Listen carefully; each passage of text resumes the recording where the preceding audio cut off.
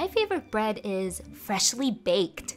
For a more specific answer, when we were living in the Philippines, my mom, sister, and I would frequently walk to the bakery within our compound. I remembered it was up an asphalt hill because I don't like hills, but I'd walk it because my love for bread was greater than my fear of heights. We would grab freshly baked pandesal, which is the staple bread of the Philippines. For a very long time, Filipino pandesal has been my favorite. I can dip it in chocolate milk or use it for corned beef sliders. I've taught others how to make it on their own, and they tell me that it's the best they've had. One bite takes them straight back home. At this point, I made hundreds of pandesal, and now I think I've taken it for granted. So right now, I'm going through a phase of eating breads with a super crunchy crust. These have no milk, no eggs, and very little to no sugar. I think I get a thrill out of tapping the crusty exterior and sawing the knife through it. And it's a nice change from the fluffiness and mild sweetness of the pandesal. Okay, now you gotta tell me, what's your favorite bread?